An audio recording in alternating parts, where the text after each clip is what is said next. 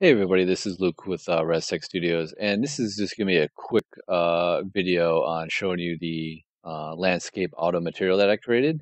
We're just gonna go ahead and we're gonna bring in a height map from World Creator or World Machine or whatever, without doing any type of texturing within those programs. We're just gonna bring over the height map, and I'm gonna show you the results. But this is just something I just created very quickly in a matter of seconds, honestly. Um, we created this little ravine here. But let's go ahead and let's start a new level really quick. And what we're gonna do is let's work on our lighting here for a second. I'm gonna go 8, color temperature 4500. We're gonna make it movable. And we're gonna do cascade channel maps. We're gonna go 4. We're gonna bring in a skylight really quick. And we're just gonna make this a little bit yellowish. Move. And now we're going to bring in a landscape. So I already created a simple landscape within World Creator 2. So we're just going to go ahead and we're going to import from file. We're going to open it up.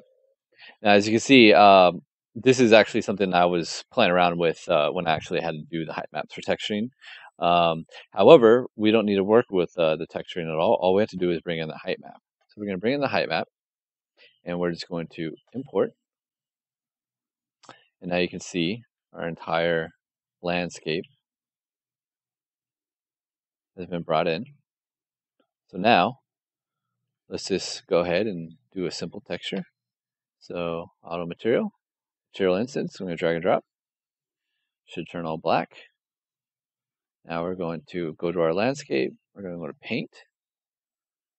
And here's all of our layers. Our main one is the auto material, as you can see. Just going to click on that one. And let's just click on all these.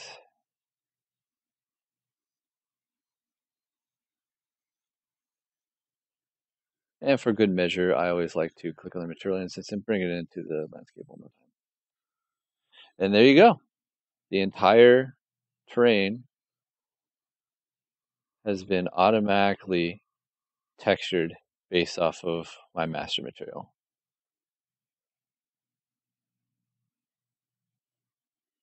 The grass maps, again, this grass mesh is not included within the pack. This was just to kind of showcase the result that you can get.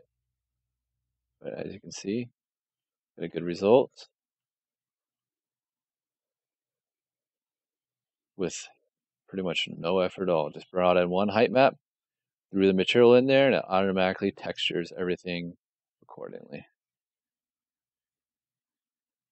So I should have this submitted to the marketplace here next couple of days. So look for it next weekend.